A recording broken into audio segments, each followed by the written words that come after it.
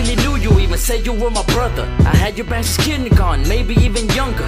Now I hear you talk about me to my baby mama, thinking she ain't gonna tell me you ain't wantin' with the drama. Yeah, we cool. Matter of fact, she's still blowing up my phone.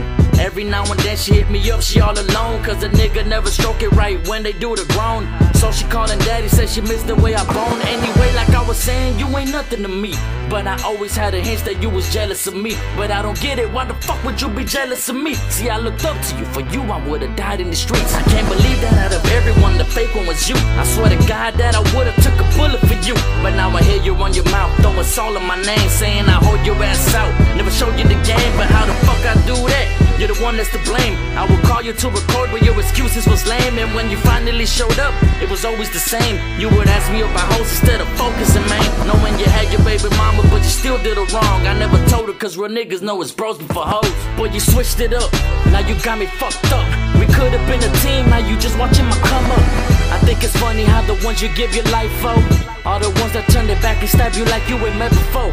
It's all good, in the end the one I need is me. So for who got me, I got me.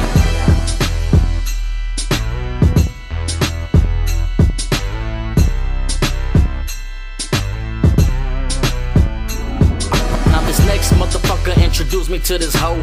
10 minutes later, I was fucking on the floor. It went on for some weeks without knowing her name. She would call, I would hit, that was part of the game. Well, it turned out she had a man. I wasn't even tripping till this other motherfucker started acting kinda different. I would hit him up to chill, you know, cause he was my boy. But he slowly stopped replying, like what happened to my boy? Now it's funny how life works. The niggas that you kick it are the same motherfuckers that gon' claim they all the realest.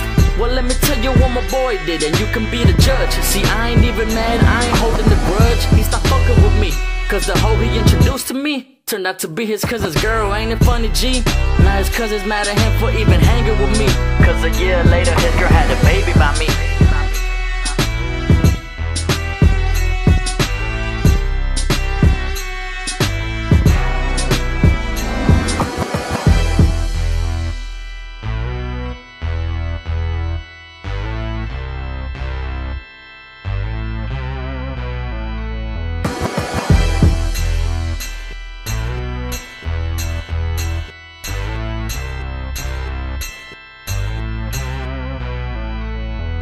I told you that I'm crazy, never giving a fuck. I kept it real, never lied, staying true to the code. But I get it, I would've probably done the same thing. I would've talked behind you and threw salt on your name, and let another nigga have control of me, man. Fuck that, that's how you know we don't think the same.